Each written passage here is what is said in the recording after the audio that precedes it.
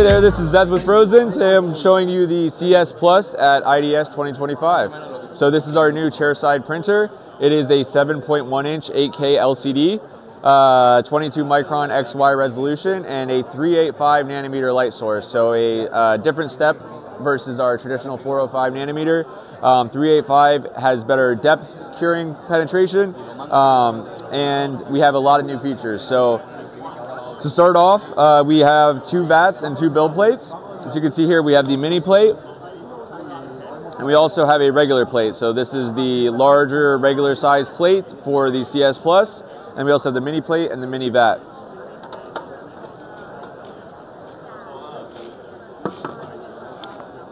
These vats are heated, and they also have vat feet, so you can set this down on the countertop without it scratching the film. But going back, are the films also interchangeable as well? Yes, interchangeable film, and it's NFEP, so PFA film from out of the box. So easily interchangeable, 15 minutes, you got a new film for less than, very inexpensive. As a technician, one of my favorite things after using these printers for so long is this right here. No more thumb screws. You can just pop the vat in and out and then lock it into place very easily. No more. So is that quite tight?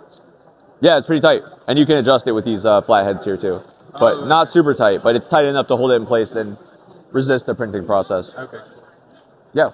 So yeah, we also have some sensors beneath the LCD screen, so it has failure detection and also has debris detection. So if it detects anything in the vat as it's coming down, it will bounce back up and let you know it has something in the vat.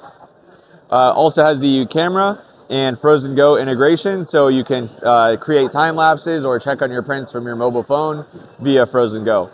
We also have a air filtration unit with a carbon filter back here, and then it has a heating element, so this is for the chamber. So it will maintain the chamber and the liquid in the vat at 30 C, if enabled. Is that the highest temperature? As of right now, yeah, it's locked at 30 C.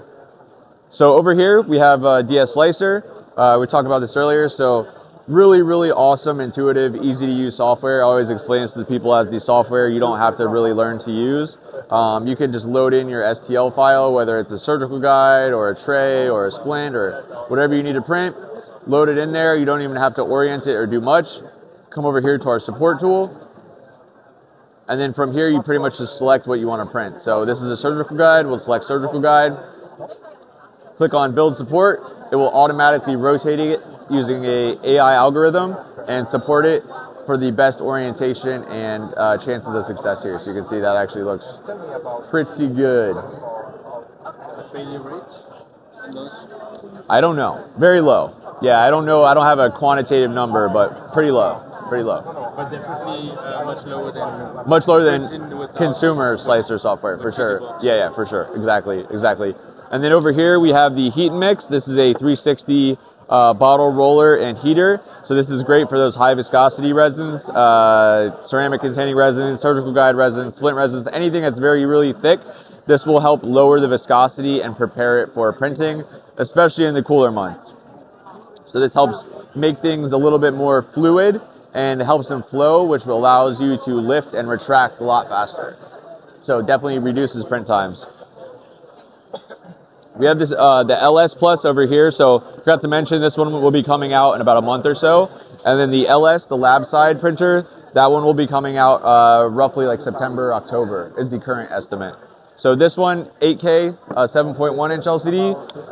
LS is a 6K, 9.1 inch LCD. So larger panel for more models, more surgical guides, more volume. It will also include the regular plate, so you'll have a smaller plate as well, but there will be a larger plate. Okay. Same kind of technology, same housing, different resolution though. So this one is 22 micron. That one will be, I think, 34 micron XY.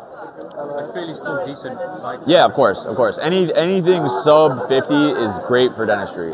But yeah, sub 35 is even better.